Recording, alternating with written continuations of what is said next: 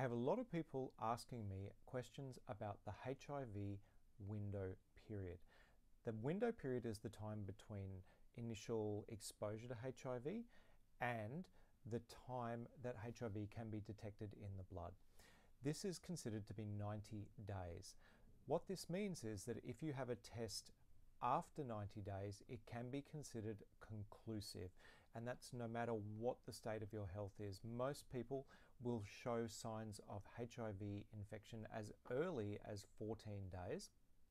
However, to be 100% sure and to be reassured, we do say get a second test at 90 days.